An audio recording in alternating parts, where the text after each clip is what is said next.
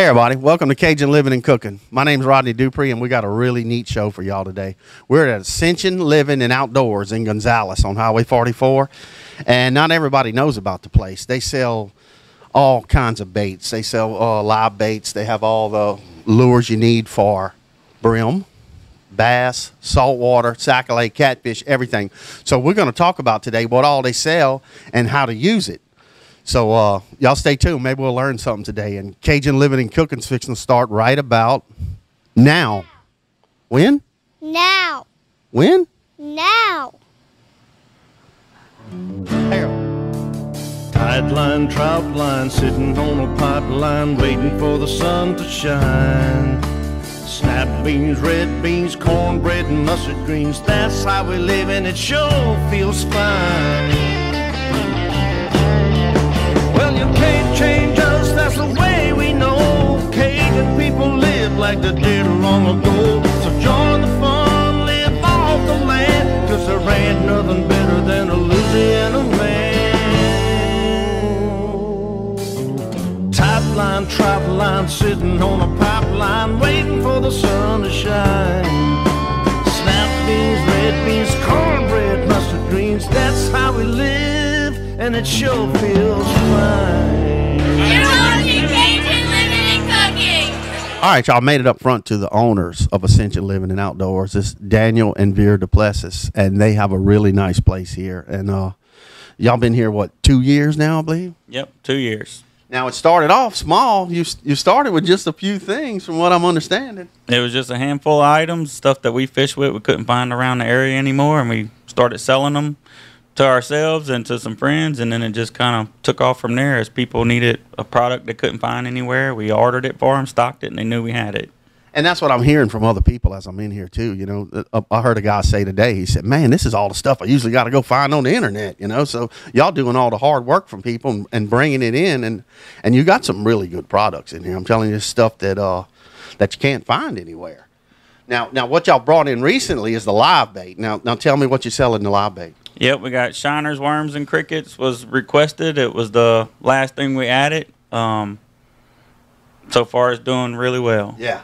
And you keep them all the time. So you open every day, but Sunday. Not open on Sunday. Yeah. Got to rest one day. Yeah, got to rest one day. Right now, we're keeping them year round, and we'll see where it goes from there. Gotcha. All right, y'all. It's the place to come get you tackled. And when we fixing to start check out some of the really neat things that are here and get some ideas and show you some fishing tricks. All right, y'all. We done made it downstairs. I got Goosey Geis with me. How's it going, Goose? Man? I'm doing great. Doing good. Now, Goosey's been fishing since he could walk. Yeah, sure. Love it. Started out basically fishing ponds and stuff for brim and stuff. That was the way we did it back in the day, you know what I'm talking about. I believe that's what you want to talk about today, a little bit about brim fishing and all. Brim fishing has really came back fantastic. I know in Blonde River area this year, I done real well on brim. And basically, they have all the stuff here that you need to fish brim. I'll tell you the truth, when I went, I was using carp, split shot sinker, and the small long shank brim hooks. You like the long shank? Sure. Well, you know, especially it's easy to get it out the mouth. There's no hook sticking out to get it. And, now, is this? I know he offers 6, 10, maybe 12 different kinds of corks up there. Well, yeah, and I guess that's your choice. You know, I was using the same stuff I used for sac-a-lait fishing. You know, just some smaller corks that they use for jig fishing sac-a-lait. But I tell you what, be honest with you, I probably caught. Now this year I didn't fool with that much, but on this beetle spin right here, that black and yellow beetle spin right there, in my life, in Lake Barrett, Spillway, Blonde River area, probably caught, if you want to fish artificial, keep one of them in your tackle box. That is very, very, very good bait. And some of the other essentials you need, you know, is always bring some pliers with you. Short shank or long shank can get hung down in there, you know, so you want to be able to keep fishing while they're biting. Right. Well, they don't have a big mouth on them, so I mean, you got to have something down to get down in there with. And they sell everything you need for brim, y'all. They your cricket bucket to come get their crickets, and they selling the worms and the crickets now. You can. A lot of folks just set up a little tackle box just for their brim stuff. That's the way you really need to do it, instead of fooling with a big box with all kind of bass baits in it and everything else. Yeah, that is the correct way to do it, and it don't take much. It's probably the most simple. That and catfishing is probably the most simple means of fishing there is. like I say, it's a stable of fishing. That's what you usually catch. You and I was at the kids fishing rodeo yesterday. Yeah. And what were they catching? Little brim. Little bitty brim using the littlest of hooks. Yep. And something else I want to mention that they do have is the fly baits. Sure. They have a nice selection of the different spiders and the brim killer that everybody uses. Yeah, and look, that kind of went by the wayside. At one time, that was the way to fish brim in our area. As I was growing up, that was very, very popular. But fly fishing kind of fell by the wayside, and I don't really understand why. I guess things come in fads and all, but that was the way to catch them. I caught many of them in Chincopen Canal and in that area down fly baits. Well, there it is, y'all. That's come by, get all your brim stuff. Maybe you learned something, maybe you didn't, but you can always take a kid brim fishing. The new, completely renovated Fred's on the River Food Mark, located at the Port Vincent Bridge, is now back open and better than ever. With biscuits, coffee, and sandwiches ready every morning at 4:30 to get you started. And a full breakfast menu from 6 a.m. to 10 a.m. featuring homemade hash browns, pancakes, eggs, and our country-style biscuits and gravy. Our newly renovated store has all your needs from local vendors, plus cold beer, lottery, gas, and tobacco. Try our new lunch and dinner menu featuring our famous boat launch burger, overstuffed New Orleans-style pressed po' boys, 100% beef hamburgers, pizza, and by far the best onion strings you have ever tasted. So come by and enjoy Fred's on the River Food Mark, where we've come back bigger and better than ever, but we haven't lost our hometown feel.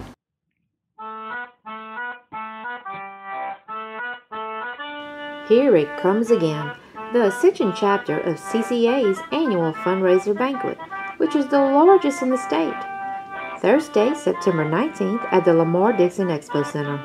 Doors open at 5:30, and it's sure to be a fun night celebrating conservation, great food, new live auction items, and more raffles than we can list. The banquet is a great place to network, entertain clients, reward employees, or just have fun with your family or your fishing buddies.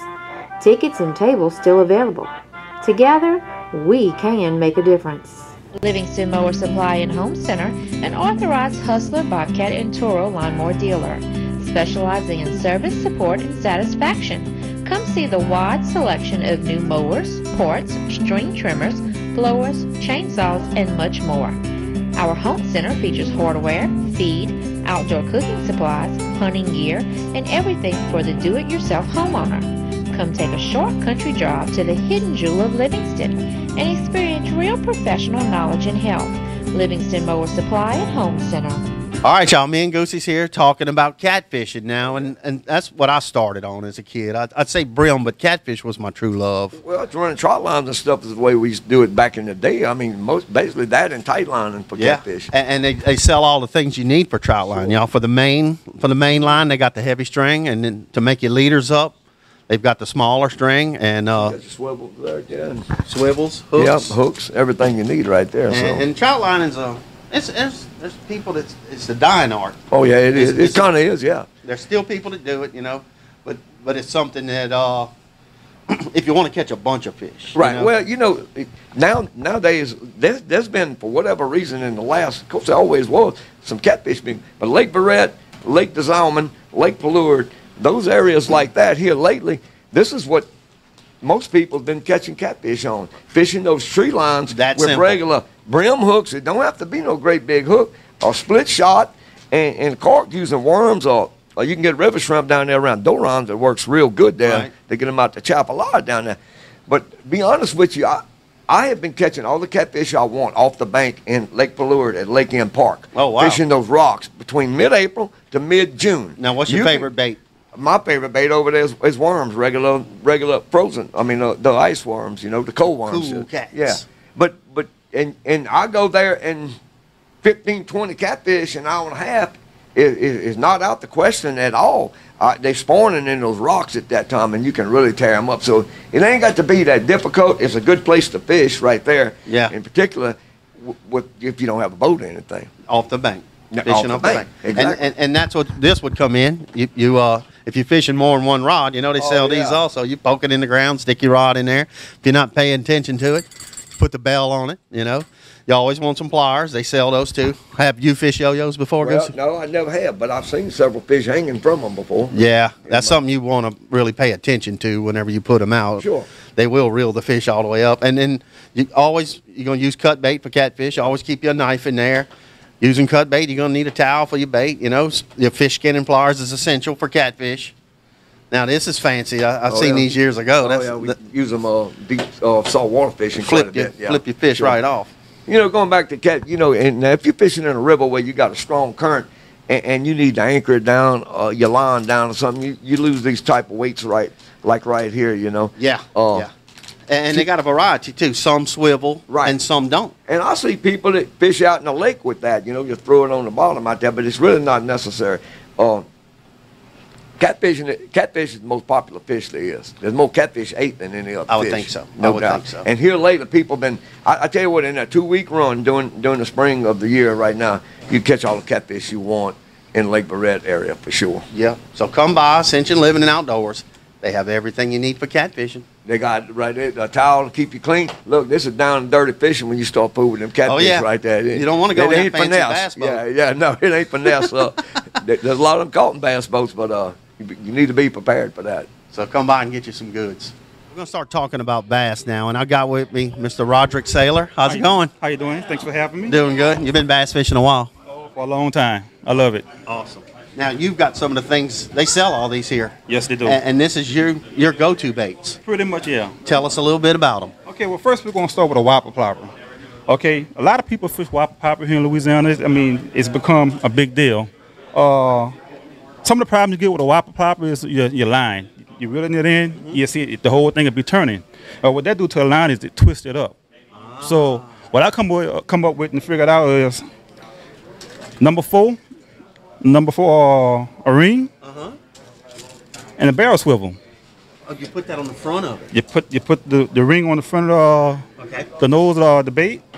Put the barrel swivel to it. So when your line coming in, if whopper plopper decide it wants to start turning, it don't twist up your line. Wow, now that's a good tip right there. Save your line. What you got here? Okay, what I have here is Smith with rogues. I love fishing rogue in the springtime. I fish it all year long. I love them. Thing I find with this is the hooks. The hooks are real soft. Oh. I like to fish this on a 7.2 rod built by Olive Branch Ride at David. 30-pound test. Number 3 or 4 or 3 odds Gamogatsu hooks. Reason why I fish it on braid is when I get caught up in tree, and if I know the fish are there, instead of going and get it, messing up the water with my trolling motor, give it a tug. So you taking these off and putting these on? Yes, sir. They are stronger hooks. Wow, another good tip. That's right. Now what we got here? Crankbait. I love to fish a crankbait too. The hooks that come on the KVD crankbaits, they're pretty stout, so I really don't feel no need you have to change these hooks here at all. I like to fish that on the stop and go retrieve. Sometimes I stay to retrieve. It'll work either way. Depending on how the fish are acting. Yeah, you find out what the fish want, you catch the fish. Another thing I like to do with some of these baits too is a lot of people fish bass. You fish shallow, you can't catch the fish. Well, what I learned is you fishing shallow and you can't catch a fish, a bass. It's time to back off. So if you're throwing plastic baits or spinner baits, if you see it like the fish to bank, okay, throw it to the bank, but you drag it all the way back to the boat. Awesome. Yeah, that worked.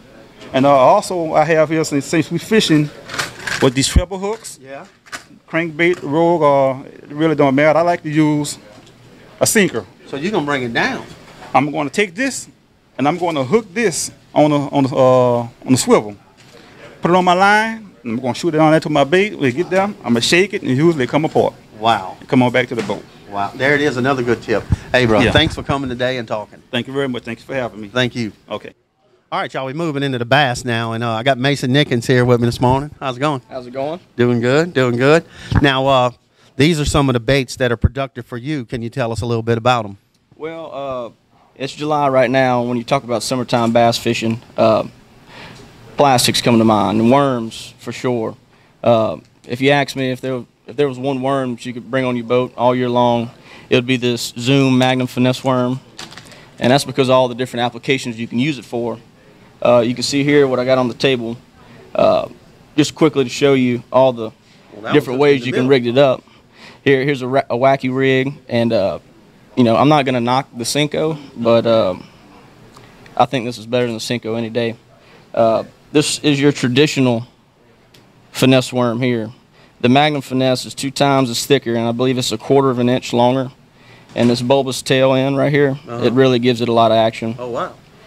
And You got them hooked different over here. you see the density of these baits and how thick that they are. Some of these screw lock heads, like the shaky head here, it really allows you to bite down into your worm. It lasts a lot longer. And my favorite way to fish this is weightless. So the worm's more authentic looking. Very buoyant, has a lot of action to it, and because of how dense this thing is, usually when you fish a weightless rig, you step up to a heavier duty hook, like a 4-aught or something like that. I like to use the VMC heavy duty, but if you're a lazy fisherman and you got 12, 14 pound test on, and you're not ready to drop down a 8 or 10 pound test, so you can really sling these little baits a long way. This thick worm that's very buoyant, you can keep the same setup and you can still cast just as far. Let me ask you something. If you caught 1 bass or 2 bass, you need to change your worm after that? I believe I can catch 4 or 5 on these baits before I have to get another one on. Before they wear it out. All right, bro. Well, thanks for stopping it. We're going to see how they look in the aquarium and see how they see the action. Man, where'd you get those Mr. Baits from? Yeah, it's a new hunting and fishing store. New hunting and fishing store? New hunting and fishing store? New hunting and fishing store? Yeah, on Highway 44 in Gonzales. It's Ascension Living and Outdoors. They carry a full line of fresh and saltwater baits and tackle, including Matrix, Voodoo Shrimp, Missile, Zoom, and local baits like Delta Lures and Humdinger. And the hunting section is loaded with calls, scents, knives, attractants, and much more. They even carry deer candy and Nate's buck bait. Oh yeah, ladies, there's even a gift shop. Whiskey River, take my mind. Don't let memory torture me. All right, y'all. While we're in here talking to all the fishermen, Bear got here early this morning and started doing some cooking. And tell us what you got today. Oh, we got a little sauce pecan going here on here. I got here early, cooked it all up, and got it ready to go for them when they come by to eat. You said you got deer meat, deer ground meat, and deer sausage. Deer. And there's so many ingredients in this. We don't have enough time on the show to tell you what all's in here. No, it took about 30 minutes to get through the store to pick up everything. two bags of, 2 carts of groceries. Yeah, we had 3 buggies trying to shop for one thing. But I'm going to tell you what, y'all, all the fishermen come in, and that's what they're looking for, something good to eat. And here we are toward the, I would say, the end of the summer, and everybody's breaking out deer meat, so it's time to cook all that now. You got to get your freezer opened up. So we're going to taste some of this in a little while, so y'all hang on. Pleasure of having some wildlife and fishery here, Lieutenant Will Roberts. How's it going? Good. How are you, man? Doing good, doing good. And a little bit today we're going to talk about, what I want to talk about, a little bit of boating safety, but I want to talk about licenses. When do you need a license? Once you turn the age of 16, you need a license to fish in state waters. Okay. And that's if you're off the bank, in the boat, anywhere? Anywhere in public state waters. Okay. Yep. Okay. Now let's talk a little bit about, we talked about the brim and the sac-a-lait, and let's tell the people what they can catch. How many sac-a-lait can you keep? You can keep 50 in state waters, and then you jump to catfish. You can keep 100. 100. 100. Yep. And then out of those species of catfish, you can there are some minimum size limits, but you can have a 25 undersized in that 100. And then as far as largemouth bass, it's 10. So you can have 10 of them. Yep. So that's why they call them. Yeah. Keep right. your biggest 10. Yeah, you can keep 10, and then that's talking generally across the state. Now, if you go to certain areas, Toledo Bend, Falls River, there's some additional size limits that you might need to check before you go.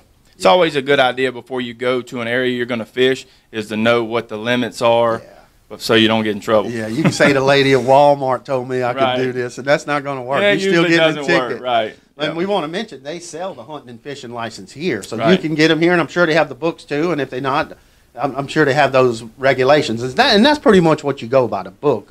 Yeah, we go by the law, but typically there could be a misprint in the book, and generally we would work and put that out if there was, because we try to get that information out to the public because we want them to go out, have a good time, and not have to deal with us on a negative side. And something that you probably never – do you get to go fishing? I do. Not when I work, but we enjoy all aspects of outdoors. But what's your favorite fishing? Probably bass fishing. You know, Gotcha. if they're biting, I enjoy that. Gotcha. Hey, thanks for coming. Yep, thanks for having us. Thank you. Dreams Come True of Louisiana is a nonprofit organization that grants dreams to Louisiana children between ages 3 and 18 with a life-threatening illness. Dreams Come True was founded in 1982 by 7 families in Denham Springs with a goal of providing dreams to children. All funding was initially provided by those families. Dreams Come True is proud to have 1 paid employee and provides dreams throughout the state of Louisiana. Dreams Come True provides an average of 65 to 70 dreams per year. Visit our website for more information, dctofla.com.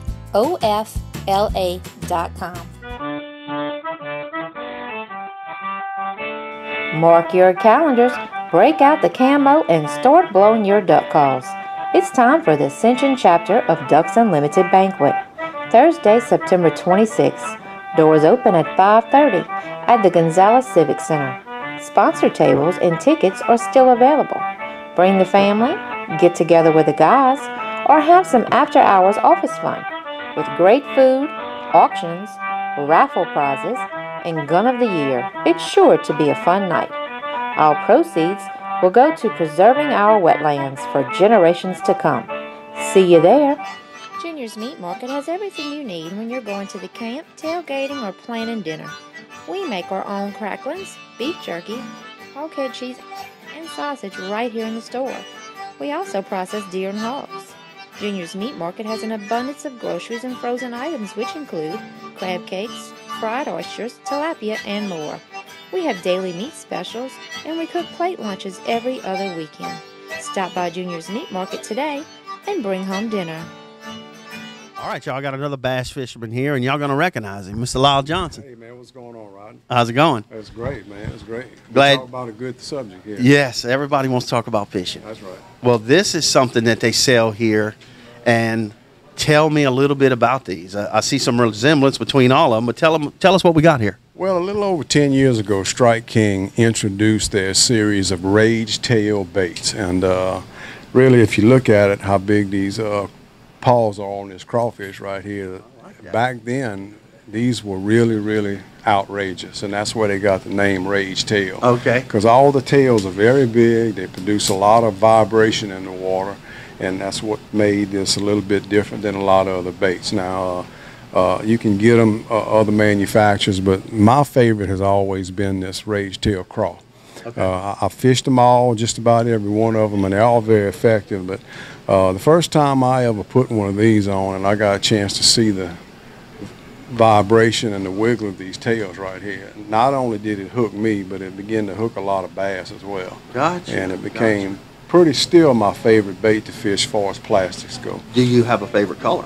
This is a watermelon red, which is probably my all-time favorite. I fish a lot of different colors, but and what I really like to do with it is take some Spike It, chartreuse, garlic, dye, and dip these crawfish paws in there, and that's how I like to fish. Of course, the bait is very versatile, and that's what I really want to talk about. Of course, the way it was designed to fish was a Texas rig with a sinker, you know, pitching and flipping, which is very effective. But by accident, I found 2 other ways to fish it really good. And reeling the bait in one day after a cast, I had a bass hit it, which is not terribly unusual for a plastic bait, but I began to develop that as well. And so you can take it and fish it even with your Texas rig, or you can get a hook design with a little sinker built on it and fish this like a swim bait or a spinner bait, whatever you want to call it, at different baits. I And guess a little more action. it's very effective.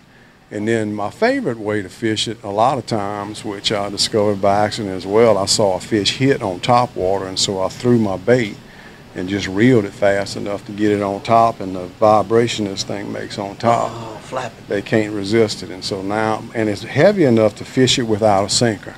So I fish it on top water as well. All right. So Rage Tail Craw is a very versatile bait that you can fish plenty of different ways and catch a lot of fish, and I've been successful with it.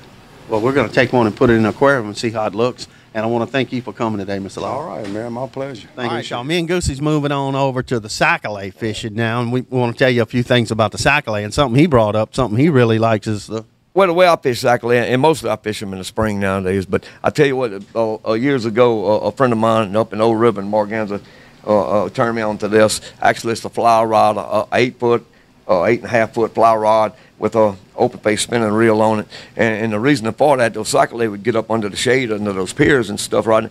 And you can stick this type of rod and reel up under there, bail it out, and let the line go down. You're fishing deep water right there. So anyway, so the object was, under the pier. You way up under there. As far as you can stick that rod up in that shade, and that's where they congregate to. That's what fish do in the summer. Just about all fish is gonna look for shade. Just like me and you go look at cows right now. They're under a shade tree right now. Exactly. Oh yeah. But anyway, with this type of reel, when you get one on, you can reel it up under there because there's no other way hardly to reach up under there in that depth of water. Now I use this setup with a cork and a split shot and a regular hook, a regular gold Sackaway hook like we got right here. So shiners, and I use jigs most of the time. I'll be honest with you, when I go when the Sackaway's biting, I go in the spring when they're up close and you can really carry them up like that. But I basically use you can use this for jigging or live bait. I use it for whatever. I use it if I want to brim fish with. I use the same rod and reel setup. Now, like I say, this with a 1/32 jig head in the area where we fish at, I'm talking about Amite River, Blind River, Lake Barrett area. And he's got all the different size weights too. So if you're in current or if you're in deeper water and you need to get to the bottom quicker, you would put a bigger one on. Sure. Oh yeah. Now it depends. Yeah, if I was fishing up in Old River, I'd have a different setup. Now don't get me wrong, 16 foot of water. But I tell you what, he also has here. He has the crappie ammo. I never use those. Well, that's from the crappie psychic. He's got tails. He's got different tails. He got those little balls like that you put on there. They send it, and they seem to work real well. Gotcha. Gotcha. I'm more of a traditional shiner guy. Well, that's fine. I like that too. I'm more, and he sells all these things too. You can get the bait bucket, the air bubble, and then the oxygen tablets. You buy them the night before. They're not open that early in the morning. I think they open at 8 in the morning. So people who leave early buy the shiners the night before. Now, corks is a variation too. On a lot of people are picky about their cork. Oh, sure. And they got those sliding corks. Right. Where you can reel it all the way up to the end. Yeah. And then when you let it out, your line can drop 15, 20 feet under the water. No doubt. That's a big success story right there. High technology stuff right sure there. Is. And they got the jig heads, y'all to weight it, and some people like the colored eye, some people like a white eye, some people. And the niblet, you was telling me you mess with these too. Yeah, they work very well, very well. And Gulp's been putting out some neat stuff now too. Looks like a minnow and stuff. So everything you need for Sackaway. If you're catching too many of them, look, you even got the counter too. You just load them up in there. Sackaway fishing has become real popular. And the Sackaway, the rivers around here are teeming with Sackaway right now. We don't get no hurricanes. I guarantee you, next spring you can go catch them right now in the Amite River, but you have to fish them a little deeper in that area. In Blind River, I had a friend of mine the other day called 30-something. He told his wife, "That's enough. We got enough." We don't he left them biting. And this is summertime. I'm talking about a couple of weeks ago, so it's really on right now. And people used to not think that really they had them in the Sackaway there, but they always were there. Yeah. I used to see them in hook nets and all back years ago, but nobody really knew how to fish them, and we didn't really fish them that way. It's another art. It's like the bass fishermen. There's some true Sackaway fishermen. So there it is, y'all. Come by and get all your Sackaway gear. All right, y'all. We've been talking about freshwater, and all we've been talking about is freshwater. So you're going to have to tune in next week to see all the saltwater stuff. We got some guys lined up, and the sauce pecans coming up too. So I want to thank everybody for watching Cajun Living and Cooking, and we'll see you next week.